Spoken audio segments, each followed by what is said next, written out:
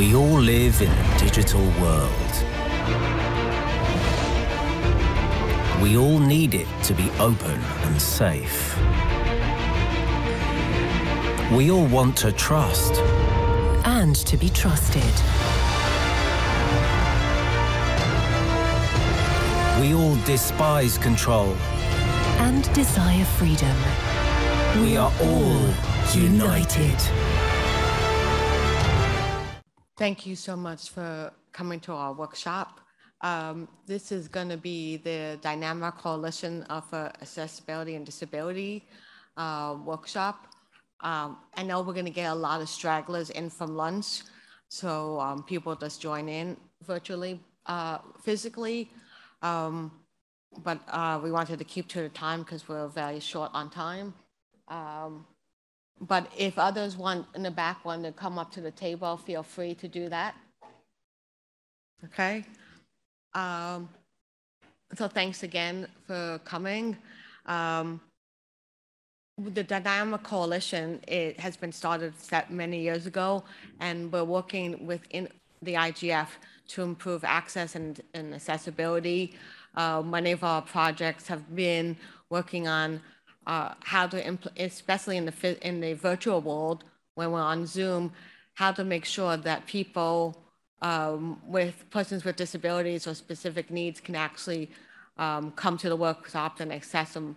And the Zoom platform is one of our bigger successes that we've had. IGF used to use the WebEx platform.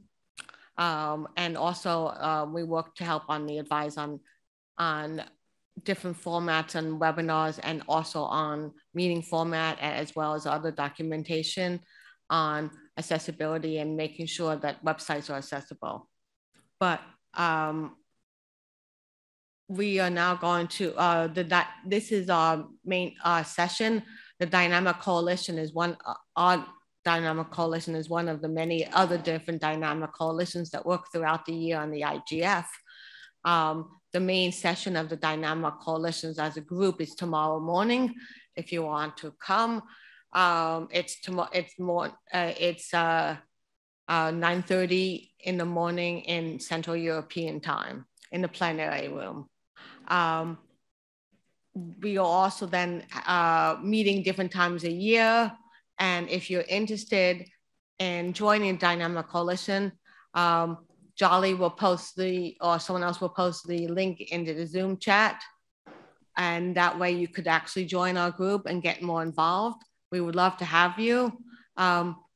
We have several panelists on the schedule today. We have Gunilla Aspring. She is currently a MAG member, going to be leaving after this term. But she's also been very active on accessibility issues. Many of the same members of the DCAD are also very active within Internet Society. Through the Internet Society Special Interest Group on Accessibility, which is a project of ISOC New York. Also will be on the ISOC Standing Group on Accessibility and Disability.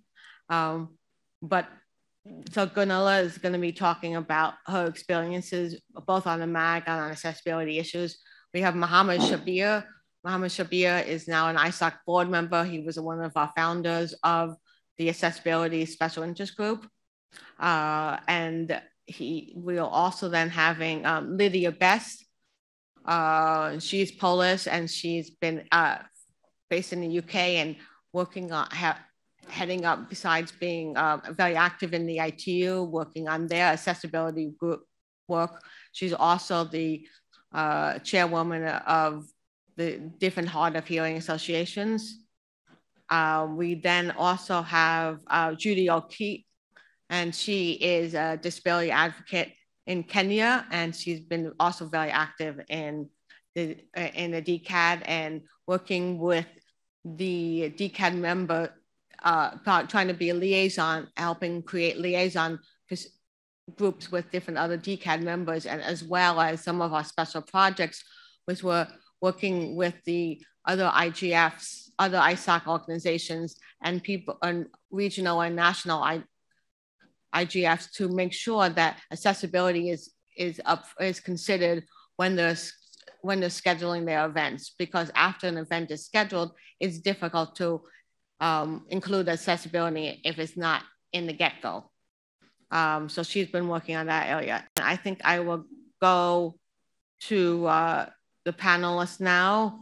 And I don't exactly remember the order, but Gunilla, I think you might have been first.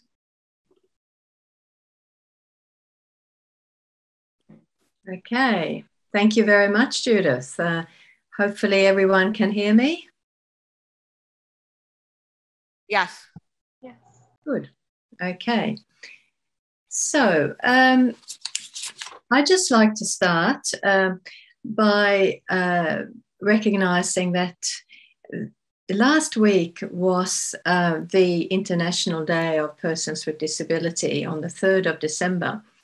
And the theme of this year's day was leadership and participation of persons with disabilities towards an inclusive, accessible, and sustainable post-COVID-19 world. That's quite a long name for the theme, but we all recognize, and as Judith said, that persons with disability are often very disadvantaged, and we find that in this COVID world that there are more and more disadvantage, and it just highlights the inaccessibility of some online tools that enable persons with disability to communicate.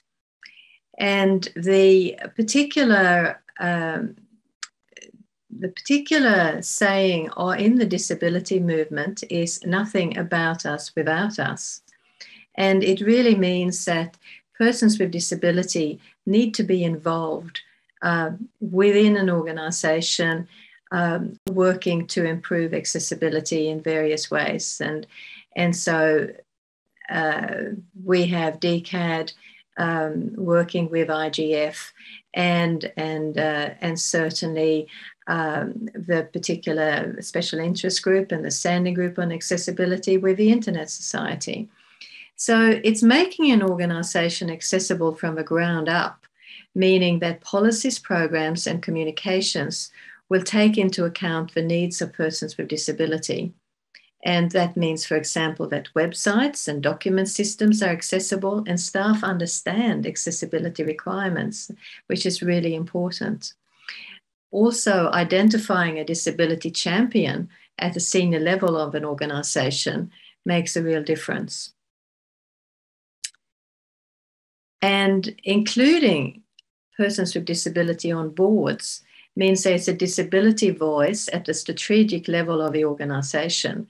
And this is a great example where Mohammed Shabir Awan, who has a vision impairment, is now on the Internet Society's Board of Trustees to influence at the top level of Internet policy. I'd also just like to mention quickly examples from Australia about leadership projects. The Women with Disabilities Australia, of which I'm a member, has a project called LEAD, and LEAD stands for Lead, Engage, Activate, and Drive. And this is building leadership skills from the ground up for women with disabilities. And maybe in future there will be some women with disabilities from Australia, more than myself, who will be joining some of these sessions. And we definitely need more leadership initiatives in the internet governance space. So to continue on and talk about accessibility at the IGF, as I leave the IGF MAG, the Multi-Stakeholder Advisory Group, it's essential that future MAG members also have accessibility and lived experience of disability. So as I left the MAG, I made a number of suggestions, and that is in relation to the UN Disability Inclusion Strategy, which was launched by the UN Secretary General in 2019, there are a number of recommendations, certainly in the 2021 report that was released in October. And that again talks about embedding disability inclusion in strategic plans and establishing institutional ownership, building the knowledge and capacities of staff on disability inclusion, improving physical and disability and digital accessibility, and supporting the meaningful participation of persons with disabilities and their representative organizations. So relating this to the IGF, I've suggested that there be a comprehensive website accessibility evaluation and possible remediation based on that evaluation. And that evaluation should be done by persons with disability who can report accessibility errors. And so it's a matter of finding the right company that specializes in website accessibility and employs persons with disability to undertake such a task. And secondly, to run webinars for the IGF community when writing and uploading content to the IGF website, because it's one thing to have an accessible website from the start, but if members of a community are not familiar with making sure that their content is accessible when it gets uploaded to the website, then gradually there will be a deterioration of accessibility. So it's a matter again of building awareness and running some webinars about that. And thirdly, is developing and applying what I call a disability accessibility filter policy when planning any new online tools. So again, any new tool should be developed by a company that has documented experience in accessibility and staff with disability to test the tools. And actually, this sort of requirement could be part of tender documentation. And we know that there's a guideline, Section 508 guidelines in the US, and a European standard that covers ICT accessibility in public procurement, in other words, government purchasing. And as governments influence this, it helps the marketplace and the suppliers make more accessible products. So they are some of my key points, and I will bring it back to Judith. So thank you very much. Thanks so much, Gunilla. I know you've been doing great work with the MAG, and it would be a big loss not to have you there. But hopefully the MAG will get some other people. We do know that some other great champions of accessibility are coming on the MAG, namely Sherry Lakagali from the Pacific Islands, and hopefully she can help take up the mantle. And Dot Asia, I know, is a big supporter of accessibility and disability. So hopefully they also will help champion that cause, because I think they are continuing on the MAG as well. So without due accord, I will call the panels. We only have an hour, and we want to leave time for some questions from the audience. So I will move on to Mohammed Shabir. Shabir, can you take the floor now?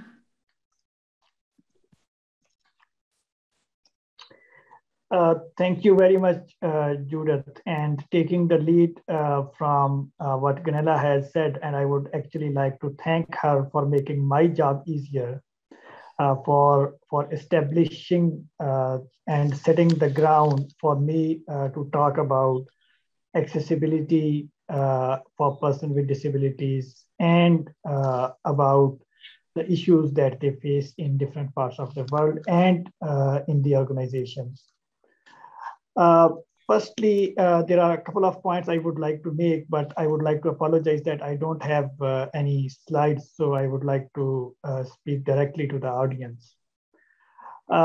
Firstly, the nothing about us without us should not just be a tagline. And this line requires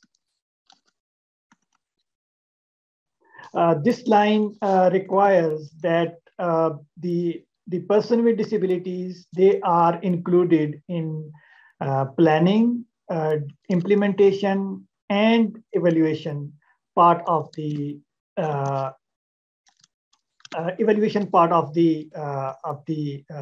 any project that an organization runs.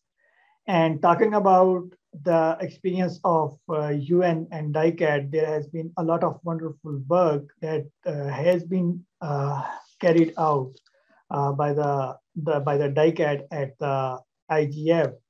But I would like to talk about the national, regional internet governance forums and their accessibility. At APR IGF, Asia Pacific Regional Internet Governance Forum, I know that there have been some people with disabilities, including Ganela and myself, who have advocated for the accessibility of the regional forum. And at national levels, there are some countries where the accessibility of people with disabilities have been carried out. But then there are some countries where this part is lacking, mainly in Asia and Africa. Not just Asia and Africa, in some parts of the Latin America as well. Also, with regards to the second point that comes to mind with this is the training part of the governance leadership. And the groundwork that has been done mainly is the schools on internet governance. Again, a couple of schools, they have had the sessions and participants and speakers, those who have or have the experience of living with disability and experience as well. But then there are schools which have not been forthcoming when it comes to accessibility agenda.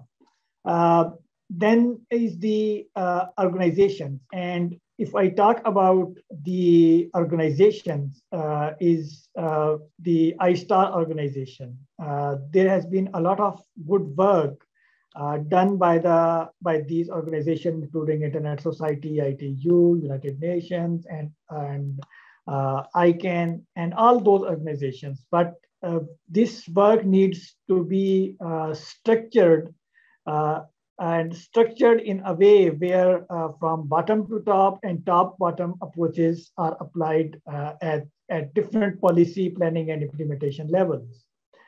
If I give the example of Internet Society, I, as a person with disability, happen to be the first elected member board of trustees of the Internet Society. And by the way, when I speak here, I speak as Muhammad Shabir and not from the perspective of the Internet Society. These are my own opinions. So I happen to be the first one elected by the chapters at the Internet Society who happens to have any kind of lived experience with disability. But Internet Society, as we all know, for long have been doing a lot of work with regards to people with disabilities and making the internet accessible, digital domain particularly accessible in different parts and regions of the world. We also heard that there is the standing group on accessibility, and then there is also a project of New York, which is the special interest group on accessibility. So all these ventures, they are there, but what is lacking in internet governance discussions is the actual participation of people with disabilities.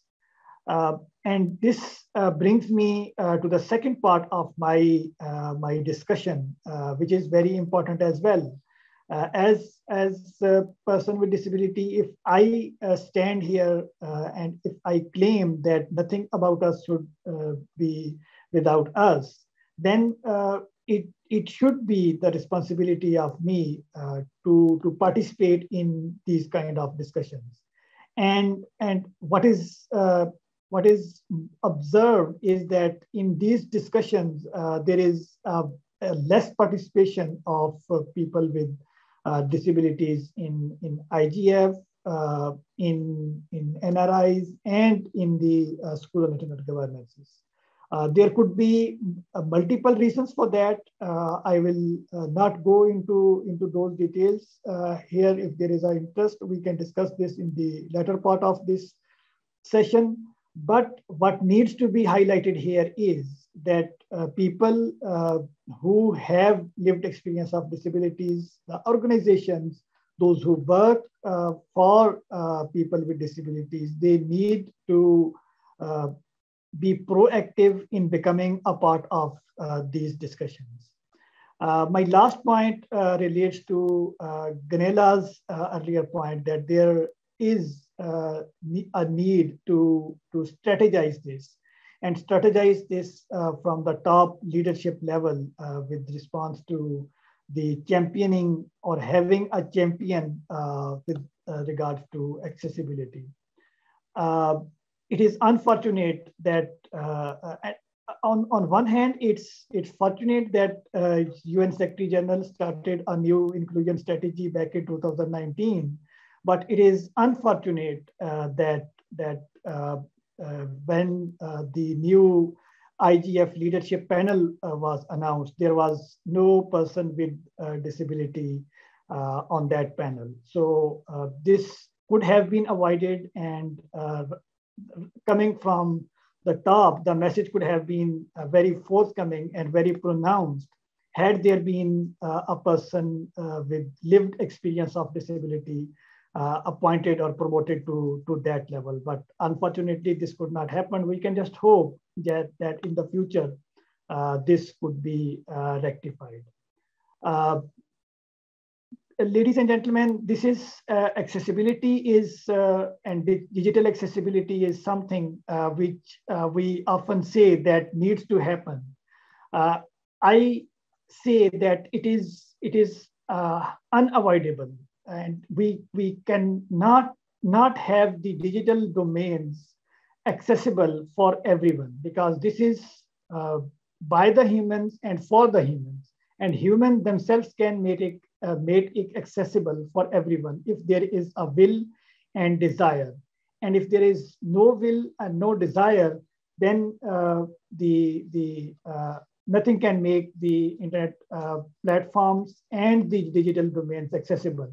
But if there is no will or desire, today we should not think just about that this is for every other person, but not for us.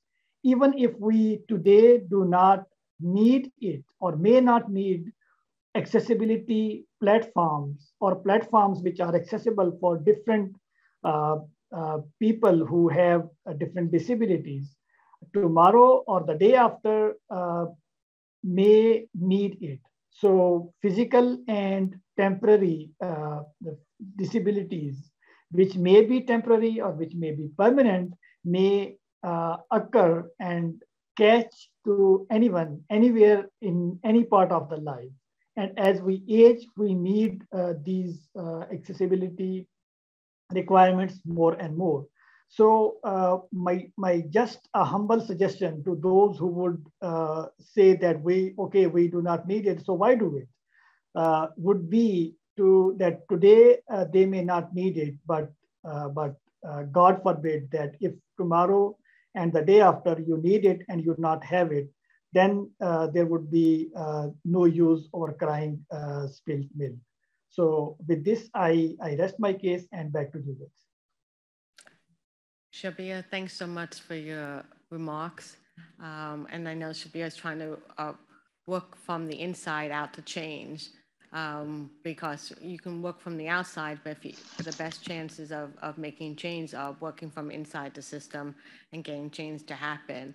And slowly but surely we are doing that, working with different organizations, both within the IGF and others, and trying to convince others of the need to do accessibility. And as he pointed out, main people captioning is not only for people with disabilities. It's also for people whose first language is not English, and it's also for people who have limited bandwidth who can't see the videos. So that is also one of the universal aspects of accessibility. Same is true for a lot of different other things. People, as they get older, they lose some vision and they need to have screens made bigger or other things. So there's a lot of different ideas of what's needed for accessibility. I will next bring it off to our next panelist, Lydia Best. And Lydia, you can take it away. Thanks, Lydia. Thank you, Judith. Can everybody hear me? Yes. Okay, wonderful.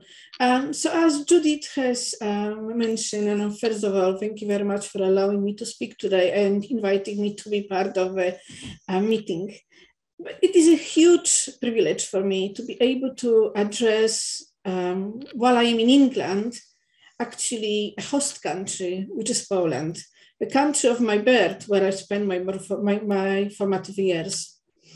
At the moment, I'm also a vice chair of JCAA IGF at ITU, which stands for Joint Coalition Activity on Accessibility and Human Factors at International Telecommunication Union. And I'm also part of this group of Dynamic Coalition on Accessibility and Disability. I would like to start first, before I talk about general accessibility, and build on what my previous speakers have said, on language and perceptions of disability, where we do require as well a leadership to ensure that people with disabilities are fully understood. In case of people who are hard of hearing and deafened, I wear cochlear implant. For many years, I used to wear hearing aids. In our case, there is predominant assumption that medicine fixes us, basically. This is especially very strong kind of assumption, which I have noticed in Poland. I don't see it as so much in the UK. And that brings an issue of lack of accessibility, lack of understanding that people who are hard of hearing, well, yes, the devices are life-changing and supporting them. They are allowing them to hear, but not always fully understand, especially digital voices and digital meetings. And therefore, they need additional support, such as assistive listening devices, and especially when it comes to the internet, captioning. Now, despite those efforts to improve awareness and access of the needs of hard of hearing people, we still observe the resistance of providing even the basic access in many areas of public life. So most notably when it comes to public announcements, when it came to the COVID pandemic, I have observed many countries, Poland included, which were not providing the live captioning to the hard of hearing citizens. They also were not providing them on actual internet platforms. There also seems to be a lot of misconception around policymakers, and despite the advances, we are not using the technology which is available. But now, while English language users do enjoy long history of investment in training of real-time captioners, who we are using today at this meeting and all the meetings of IGF, re-speakers, and also we are using sometimes automatic captioning depending on whatever situation people use. Users of minority languages, such as Polish language, do not get that. And they are still excluded from the participation in the society. I have just checked with some of the Polish people via social media if this meeting is accessible to them in Polish language, and they said no. Perhaps that there is a room for improvement with different hosts of different countries. But to make that room for improvement, we have to ensure that there is a real leadership which promotes training of professionals providing captioning. At the same time, promotes the legislation and policy which includes captioning, sign language, and any other accessibility which should be afforded to citizens with disabilities in the country.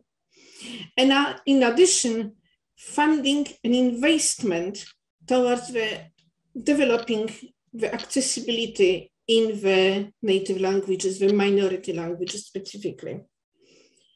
In countries which are, as well like Poland, are excluding persons with disabilities, which make up around 15% of the society, are not yet fully inclusive, despite signing up to CRPD, United Nations Convention on the Right of Persons with Disabilities articles, such as 9 and 30, which both relate to access to information. Lastly, we would like to see the involvement of a person with disabilities, a real meaningful involvement in developing policies and developing training, etc. At any areas which we are working towards inclusive society. But please make sure that those kind of engagements are really meaningful and they provide accessibility those persons with disabilities require. International Telecommunication Union has also published technical paper on accessible meetings, and in addition, an overview of remote captioning. It doesn't have to be only remote, it can be on the all side, but it provides some building blocks and information of what it means and which ways you can provide accessible meetings. However, that document is provided for the English language predominantly. We need similar guidances, similar quality papers in minority languages, so we can have a benchmarks to ensure that the full and real quality with accuracy of information is definitely provided to the society. One of the things I would like to touch on, it's something which I came across recently. The Polish Parliament is currently updating the legislation related to accessible elections. This is a great initiative, and I really applaud it that they are looking into it and making all the efforts to ensure that people with disabilities can have an accessible election and participate in elections. But there is a small but in here. There is not real focus on making sure that information is fully accessible to voters in Poland. There is still lack of live captioning as the provision of universal access. And that is something which I would like to synthesize and make others to actually start putting their minds on and checking, are we fully accessible? Are we fully inclusive to our 15% of the society? So thank you very much. And I would not like to talk anymore. And Judith, over to you. Thanks so much, Lydia, for your insightful remarks. Yes, that is a thing. In many other states, I know in the US, there are strict laws, but that is mostly caused by the different, the Disability Act, and as well as other communications laws, that certain number of hours have to be captioned, and that certain, and TV shows during primetime hours and other movies or any other things. And so there's a big movement in the US to do this, but it all stems from a law and enforcement of a law. And so that is also something that other states have to look into of how do we do this. And if any other country is interested in it, this program is administered by the Federal Communications Commission, which is the U.S. regulator, and they have international visitors, and they can go through and host different topics for different countries on how they've worked on accessibility and disability issues. They also have a fund to give out devices so that people with accessibility challenges can actually get low-cost devices to watch TVs or other equipment. So other countries in Poland, Europe have similar laws, but that is something that I think needs to be more ingrained into the population and ingrained into the law. Our last speaker for today is Judy Okite. She comes from Kenya, and she has been working with the government there and others to work on accessibility. And I did notice that since our effort in the past few years, many more countries in the national regional IGFs have been using either sign language interpretation or captioning. One of the main comments that came out from the NRI session yesterday was that a realization by some of the regional IGFs, especially in APR IGF, where they've always had human captioning. They tried this year to have AI captioning, and it did not work well for them because the AI is not yet there yet to determine and to work well with English spoken in foreign accents. Although humans don't have that issue as much, machines do. And so there's always a different learning curve on that. So Judy, I'll turn it over to you.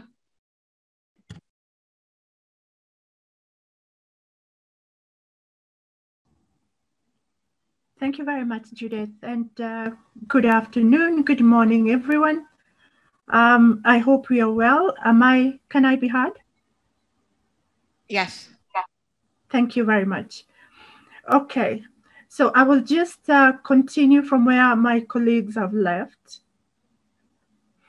Sorry, my name is Judy Okite. I come from Nairobi, Kenya.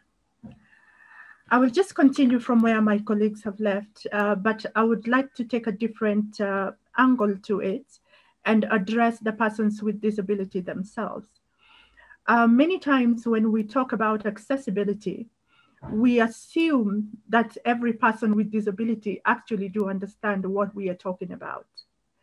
But many, or rather the challenges that I face is that whenever I am addressing matters of accessibility, more especially like here in Kenya, then we are not in the same page because the persons with disability themselves, they are not finding an issue with what it is that I'm talking about. And I would like to take for an example, when I was advocating for ramps into buildings, I had a lot of backlash from the disability community that why would you be advocating for ramps? The steps work fine. They have been working fine for us. And that is one of the things that I would like to address, that because you have a disability and you don't need this particular accessibility, so to say, that we are talking about, doesn't mean that you need to shut it down. You should be able to support it, because just as the previous speaker said, Shabir, that because you do not need it doesn't mean that somebody will not need it later. And so that has been a challenge here. And so even when we're talking about digital accessibility, like just Lydia has mentioned about the captioning, you will find that the deaf community here do not agree that captioning is that important. So you find that we are fighting even amongst ourselves, whereas we should be all in the same page. So for me, I would say that there's a lot of capacity building that's needed, that's required, even for the persons with disability. We need to be able to understand our rights. What rights do we have, and how can we advocate for them inclusively, all of us together? When we are talking about digital accessibility, what exactly do we mean? And how can we all advocate for it, whether it is affecting you directly or not? When we want to bring together the community, we want the people who are outside of the disability community to understand us. Then we also need to understand ourselves. We need to understand our needs, what it is that we want. How can we forge this together, as opposed to fighting one another? And just lastly on that, I would just like to mention, even as we advocate for accessibility, let's do it not just at a national level, let's do it at a regional level. Let's come to understand, are there digital, accessibility experts within our nations? Are there accessibility experts within our regions? How do we bring them together that we can all be able just to learn together, learn as persons with disability, so that we can, after we have converged and have one voice, then even as we go out and make and advocate, then it is one person talking, it is one voice talking, so that we are not fragmented. We don't fragment ourselves within the same community. Thank you very much. Thanks so much, Judy. And also thanks so much for all your work you've been doing also with the NRIs and other work on accessibility and disabilities. Now is time for questions. So we look to our virtual audience. What questions you might have. And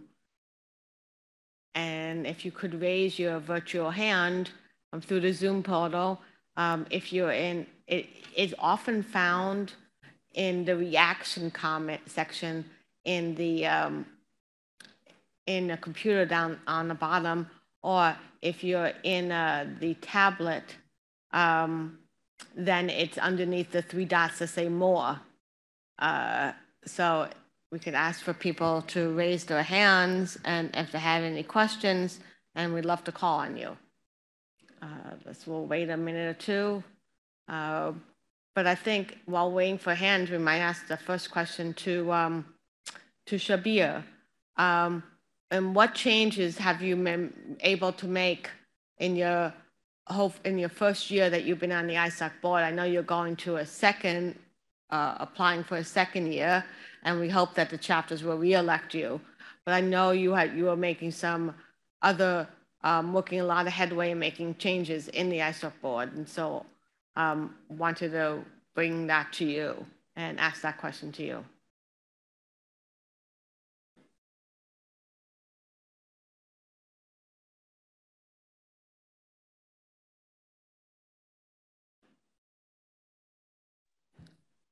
Shabir, Shabir, if you're talking, we can't hear you.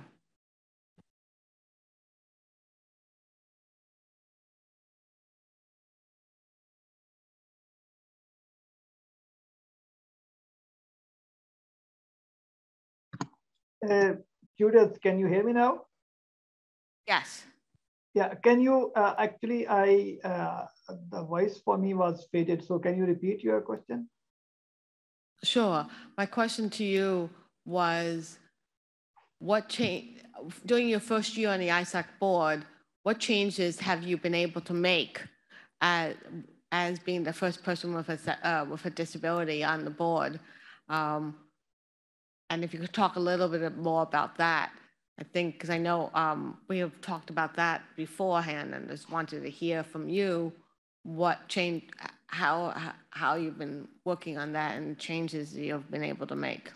So thank you very much for this question. Yes, there as I said in the beginning as well, that Internet Society have been working for persons with disabilities and engaging through different chapters as well as its regional offices as well.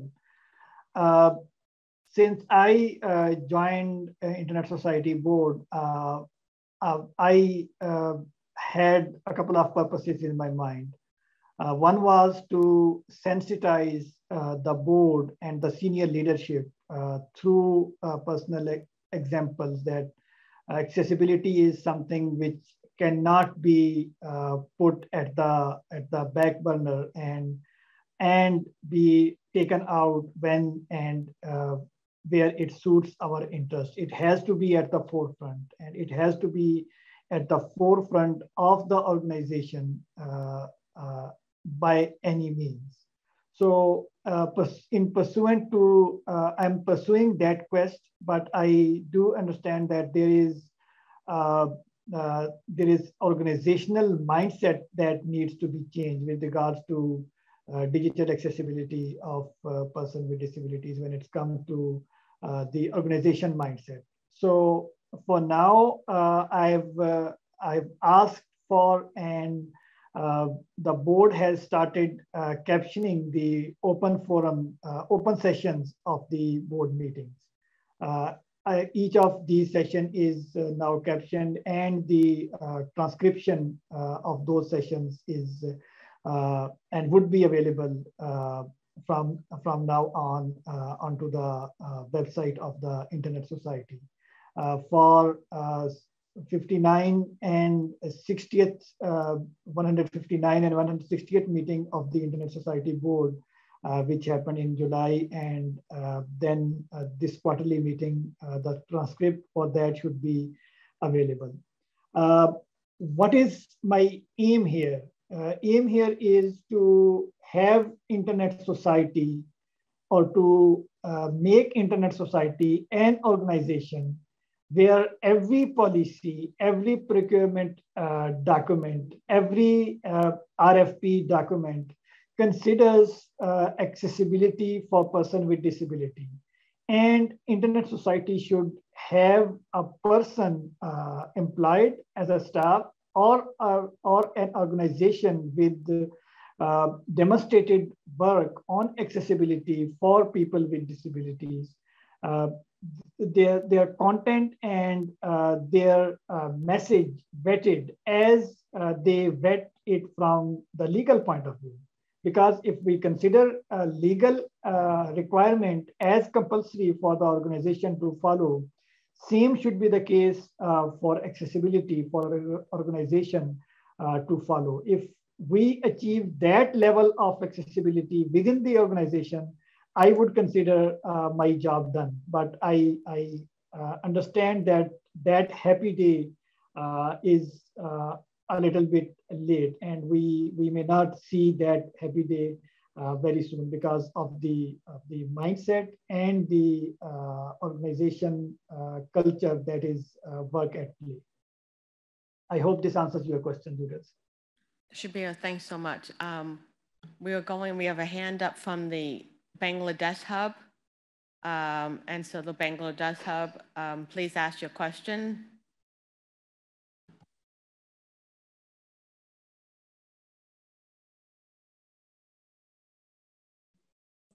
I'm sorry, I was not muted.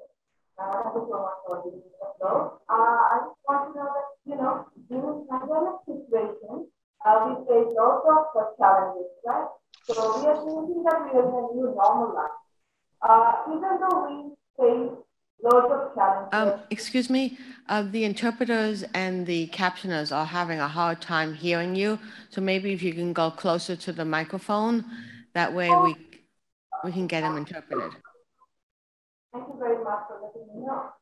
So, during pandemic, we face lots of challenges, right? As a woman or anything. So we think that we are in a new normal life.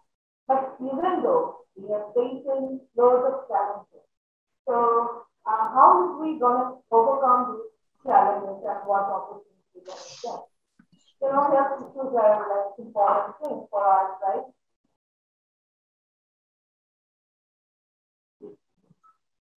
No,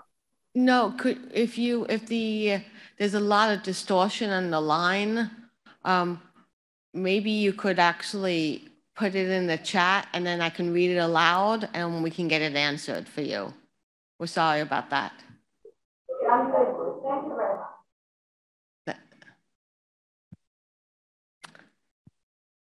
Yeah, that's also the problem in the remote hubs is that the audio sometimes is not as clear as it could be. And the echoes and reverberations from them are making it even tougher for both the captioners and the others to hear it. But we do have, one of the also points are that we didn't fail to mention is in the beginning, and we didn't have the speaker, but he's actually our rapporteur, is we also do not want to people forget when they're focusing on accessibility issues, that it's not only people with a verbal impairment, with a hearing impairment or visual impairment, there's also cognitive issues. And the cognitive issues are also extremely important. And they often somehow get left off because many people with cognitive impairments can hear and can see, but they are not able either to vocalize their comments, or that it is often a tougher thing for them to do. And many aspects, especially in Zoom, is that they type it in the chat, and sometimes organizations say, oh, well, the chat is unofficial.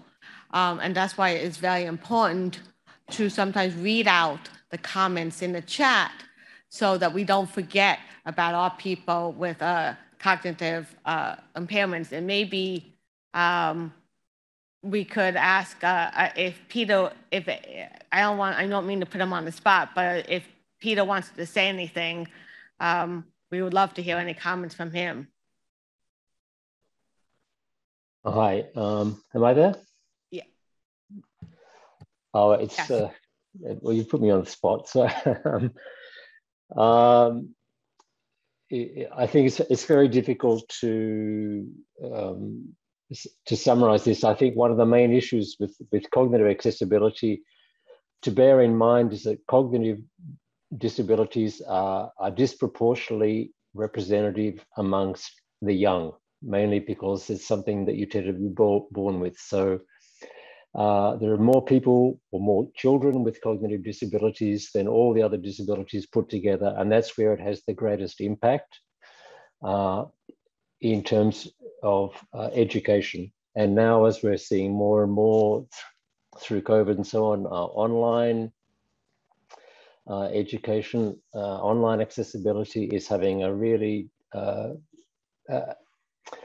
the difficulties with digital accessibility are being exacerbated amongst people with cognitive disabilities who are in education, and in particular with children. And just to take up another point, yes, we have to be always aware that people will use different means of communicating, and I know for many people like me who are autistic, who always tend to much prefer using text, for example, than speaking. There are many people for whom verbal speech is not always accessible. So using chat and other forms of communication are important. Thank you. Peter, thanks so much. Yes, and there's also, even in the verbal meetings, chat, some official ones are not considered official. And